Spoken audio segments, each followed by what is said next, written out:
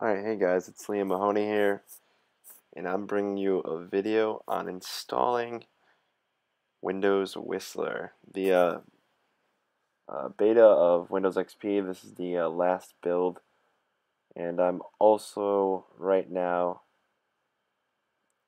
just narrating, voicing over this project since I kind of screwed up.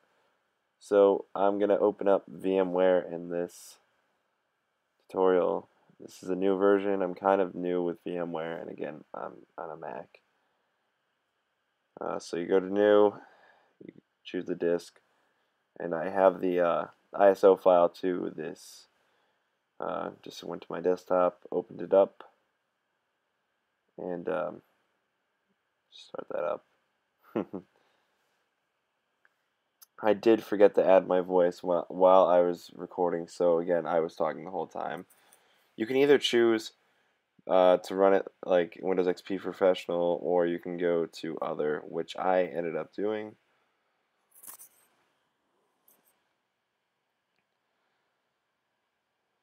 Huh. Okay, so I went forward and I saw how much disk space it would take up. I said, F that, and cancel it out. And also, this is a bit sped up on the installation part, but any questions, you feel free to ask me.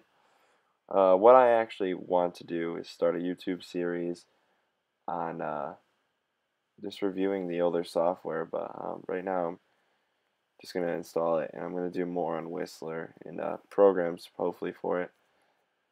So yeah, this gave it, I think, 512 megabytes of RAM and 8 gigs of internal storage. Named it Windows Whistler. I wish I could see the actual video right now. Barely can see it. So you start the VM, or the machine.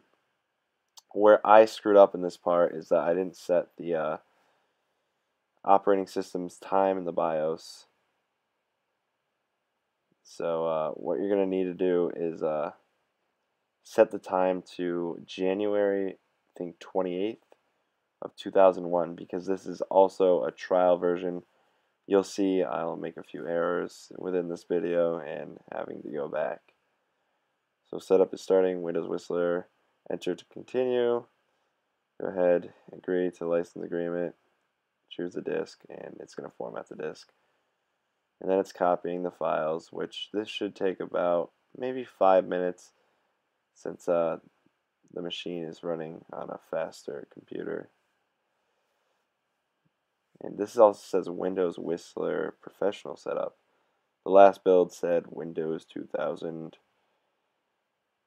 Alright, so now it's going to restart, and it's going to boot up in the actual setup process. I pressed the wrong button here, don't mind me.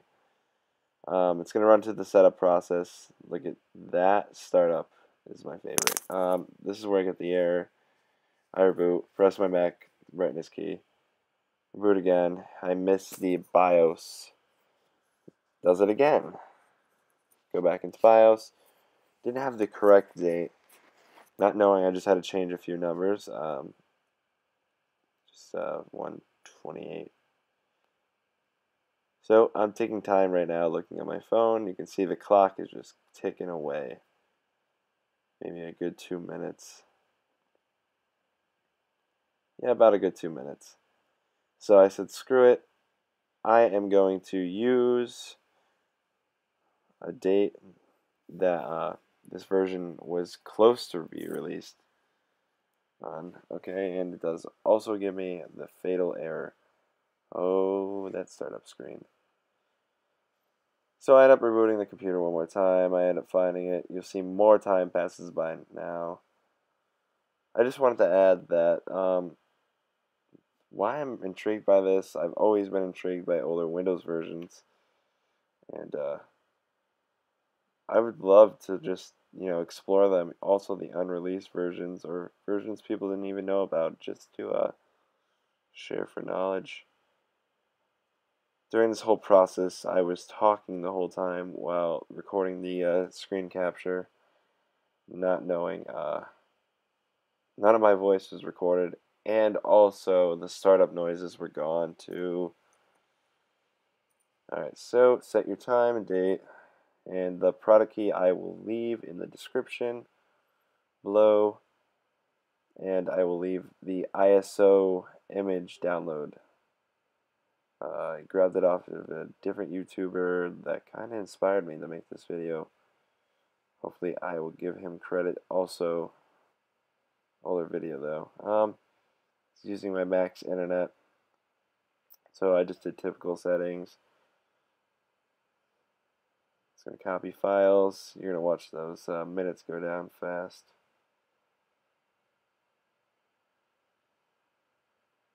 Also, I had a tough time figuring out how to exit the full screen mode in VMware. I didn't go over a lot of this. I just kind of started recording. There's a few informational tips on Whistler itself. I'm just amazed how this is just like crazy how the builds ended up, coming out like this, and how much just XP from Windows 2000 changed alone. I mean, they have kind of the XP feel in this setup menu, but it's pretty cool. And also, this is the build with the watercolor theme, so that's why you get that pretty cool startup animation. And you'll also see the background in the theme. We got 4 minutes. More like 2 seconds. So it's finishing up now. I restart the computer, and it gives me another fatal error because of the time. I checked it, and it was fine. And we are going to get that sweet startup. Alright, and now it's going to set up everything. It takes a bit. Usually you'd see a bunch of, oh, here's the animation. See drums drumming, saying Windows is setting up something. Welcome to Microsoft Windows. There's Merlin the Wizard playing a trumpet. And it also gives the Windows 2000 startup noise, so don't worry, you're not really missing out on much. Oh, and it is Martin Luther King Day today. I started recording at 1:30 in the morning. It's now 2:30. Alright, so just set up your user. You don't need multiple users. Click the wrong thing. Practically, I just go here and show off the specs, or just make sure everything's recognized. But now it's in normal time, so.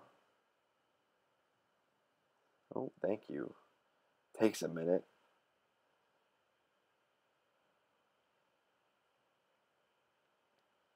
Get that loading sign.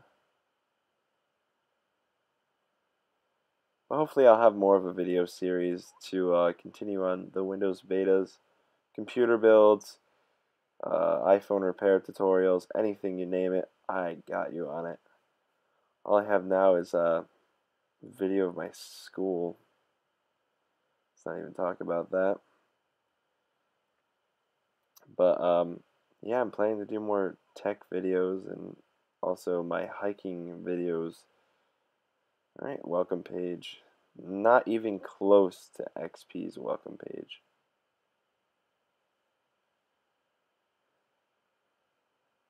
Oh, there's the watercolor background. So it takes a minute. You'll see that not much has changed from 2000 and Windows Whistler in this build.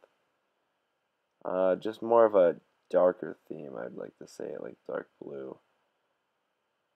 But XP with the Bliss, I think, theme, that was pretty amazing. I mean, XP is still to be the best operating system. I don't even like having a Mac. It's just, I miss the Windows feel. So I'm pointing out the report a bug. Go to the start menu, more programs. Nope. Just checking it out. Not much installed. I was going to check the version of Windows or Internet Explorer.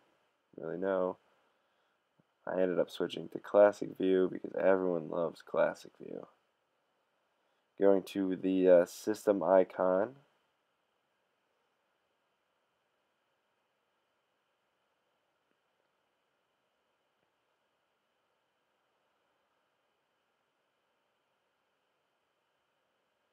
Well, it is all set.